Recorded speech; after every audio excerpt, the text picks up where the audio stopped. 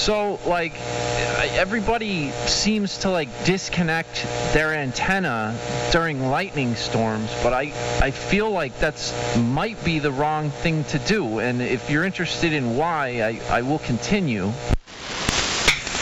Oh, well, you can. I've got my own thoughts on it, so why don't we just do roundtable about disconnecting antennas? Why not? Well, my antennas, the entire thing's at ground potential, right?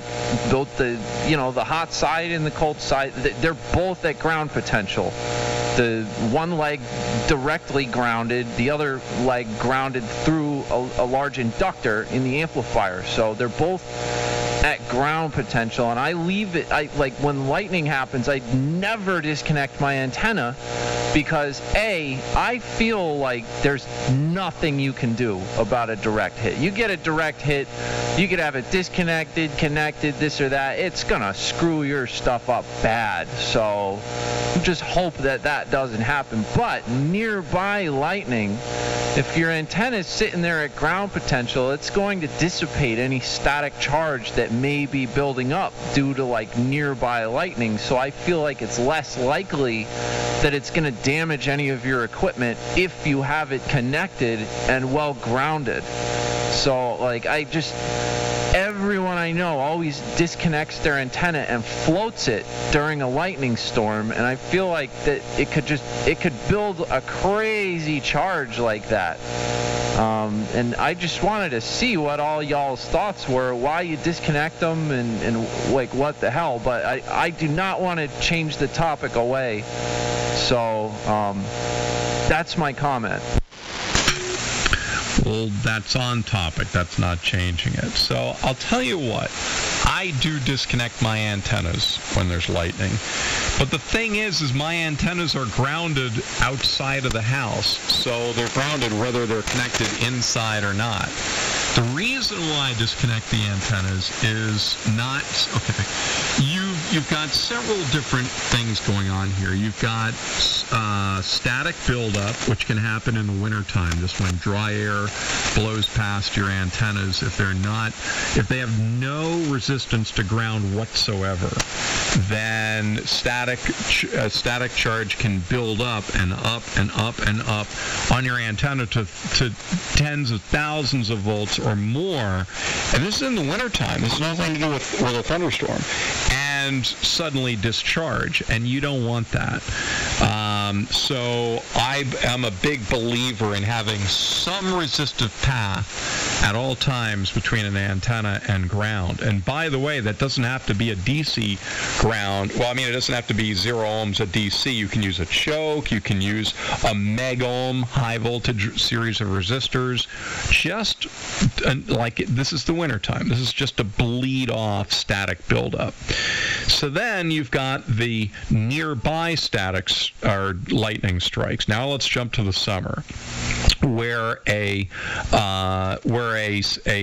electrostatic charge is imposed on the antenna rapidly by a nearby lightning strike. In a case like that, you want to have your antenna disconnected because you do not want to have tens of thousands of volts induced on any electrical conductor that's connected to a transmitter or a receiver, because if you figure like in the off mode, chances are it's a receiver, the input circuits that's connected to the antenna, and it only on the transmitter when you're in transmit is the transmitter connected. So chances are those FETs or whatever the low level amplifiers, RF amp stages in a receiver are going to be connected to that antenna, and you don't want them subjected to, a burst of 10,000 volts. And inductors and stuff like that aren't going to do it because, this is a pulse, so the inductor will look like an open circuit. And then when it comes to a direct hit, you're right. Nothing. And I can tell you from that story that nothing is going to stop damage from a direct lightning strike. It's not going to happen. But as a broadcast engineer, I can tell you things you can do to reduce it. So if you have an outdoor antenna and then the lead-in comes into your house, if there's any way to have a loop there, a lightning does not go through loops well at all. A loop looks like a big resistor to lightning. Lightning needs to find the ground real fast, like literally within a flash. So this is why broadcast towers, they were talking 400, 500, 1,000 feet in height. These steel towers, if you have, let's say, an FM antenna, an FM broadcast antenna on the top, that coax is going to come down to the bottom and then it's going to go through a loop. It just doesn't come down off the bottom and then go to the transmitter building. And in the same way that the feed line going to the tower for an AM transmitter, broadcast transmitter, does not just go from a coax right into and connect right to the antenna tower. It goes through a loop, and it's called a lightning loop. And actually, the loop does two things. Number one, it prevents water runoff with rain, but the other thing is it looks like a super high impedance to a lightning bolt. So, yeah, there are things that you can do with your ham radio antenna, but I am a big proponent of disconnecting antennas during lightning storms because you just don't want that kind of electromagnetic pulse induced on an antenna and have that go to any equipment, receiver, transmitter, or whatever. N1 BCG. Well, so you're not floating your antenna at all when you disconnect it. You're just disconnecting your feed line and grounding the antenna anyway. That's what I'm talking about. You want to have it grounded, not floating, was really my point. But I think a lot of people just unplug their coax and float the thing during a lightning storm, and I was just, curious. No, not me anyway. Do I got this? So I basically have the same take as both you guys do. I used to be a property insurance adjuster back in the 90s. I had a company. I did specialty adjusting as related to electronics losses. And the number one fact is you take a direct hit, nothing's getting spared. The differential voltages between the left side of your house and the right side of your house are just too big, and things will get damaged, period. End of story.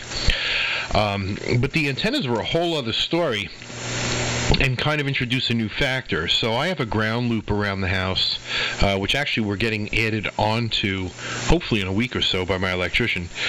And that's like the best you can do to try to keep your house as stable as possible from one side to the other. Have minimum potential difference. But the fact is, you take a hit to one side of the house, you're gonna see a difference one way or another. So as far as the antennas go, that's the outside influence, and I agree with what Clark says about the loops. That makes a huge difference. When I disconnect them, I know I say disconnect, but actually what I'm doing is I'm putting them to ground. And I take a lot of risks. Usually even during mild lightning storms, I kind of leave everything tied in.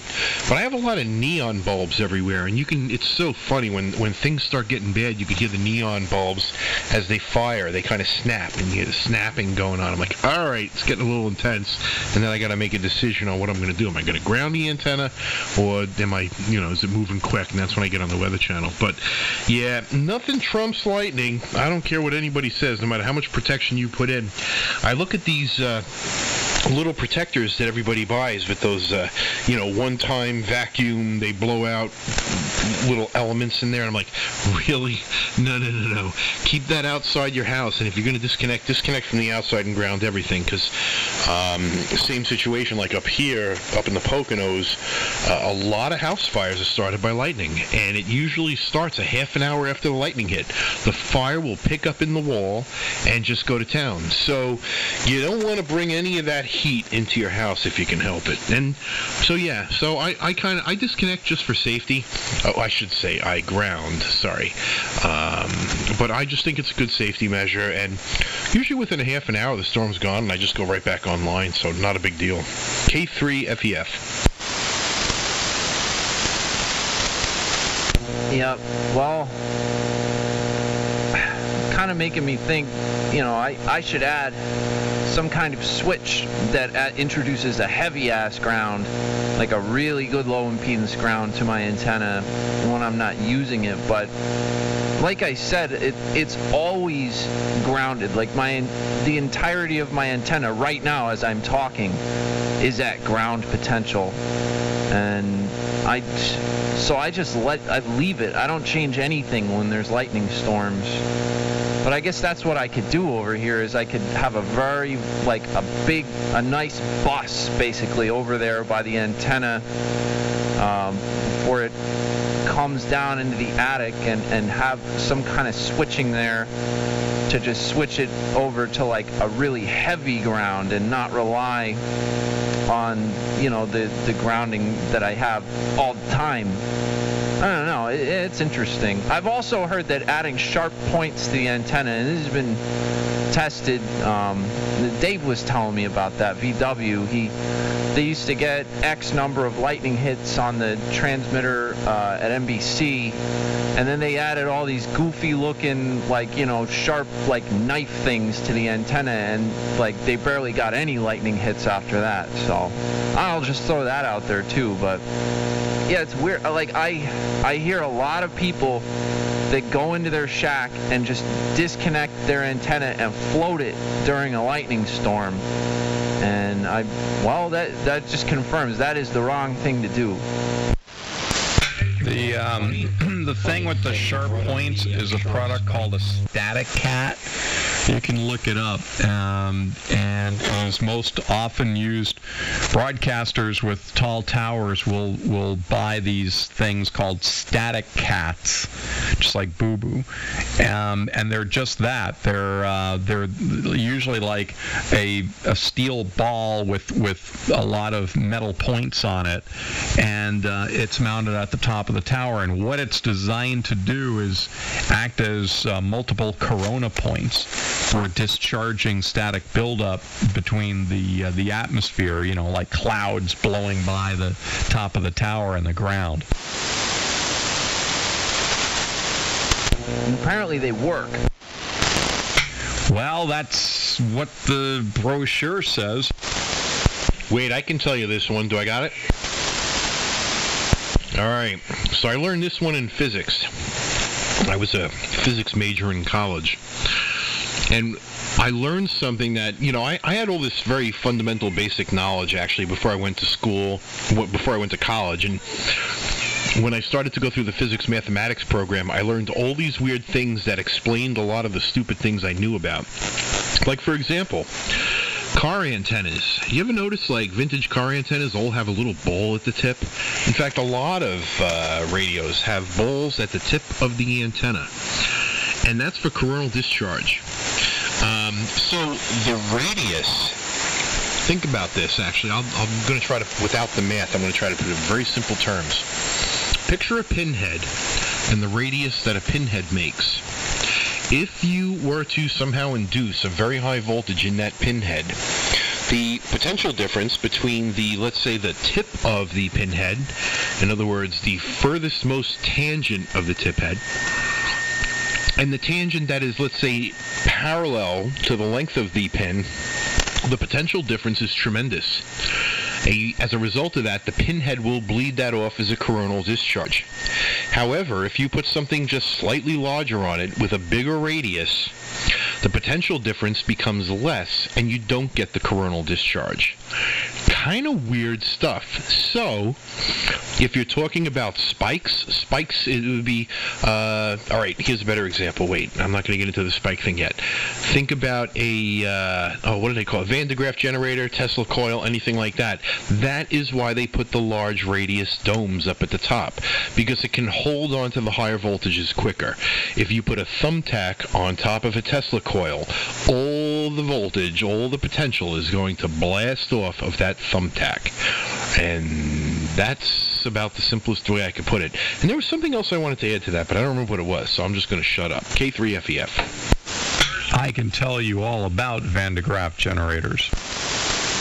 Well, just real quick, I guess that's why the sharp points on the antenna work, because if it's developing a static charge, it's going to blast it off through those points. So,